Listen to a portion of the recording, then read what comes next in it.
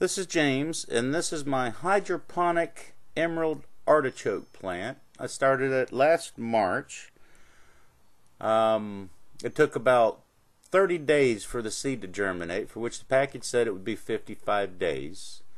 It took a little bit over a year before it started producing, for which I was very surprised that we even got anything. This pick right here is the artichoke down in the bottom of the plant starting off, and then there's a little closer one. I have two producing plants in this one system right at the time, so you'll be seeing different ones. That's the first one. From the time it was started down in the bottom until it was harvested, it took 13 days. At the stalk of the one I cut off, here comes another one, and that took right around 13 days before I got it, and they're just coming up all over the place, even on the little stems where the leaves are coming out.